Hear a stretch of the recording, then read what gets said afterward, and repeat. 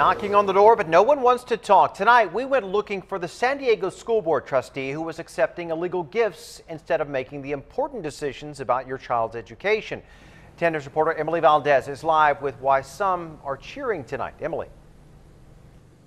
Many people felt that Marne Foster abused her power when she was a board member and even the president here at the San Diego Unified School District. And the next time she comes to this building, she will be carrying a box to clean out her second floor office. The former board president of the San Diego School District guilty. Marne Foster pleaded guilty to a misdemeanor charge of taking financial gifts over the legal limit. I just sat and I waited, and this is what the results are. It's the fruit from the tree that you grew. Francine Maxwell's kids went to school in Marne Foster's district.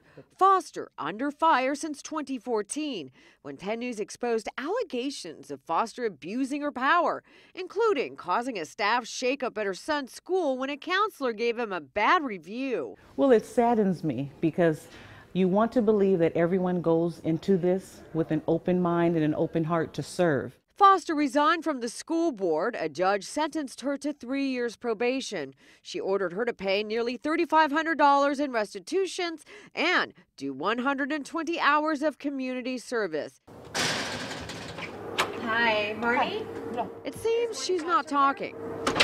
The new school board president, Michael McQuarrie, defended Foster. My heart goes out to Marne Foster and her family. It's got to be horrific. Well, I feel sad for them that they have to remember that the school board serves the children and the families. So you're supposed to take self out. It's not over, though. So the counselor that gave Marne Foster's son a bad review, she was suspended for 9 days, and she thinks it was retaliation. So she is suing the school district. That lawsuit is still pending. I'm live in University Heights. Emily Valdez, 10 News. Emily, thank you. And you wouldn't know it by that Foster is out by the school board's website. Right now, Foster is still listed as the school board president.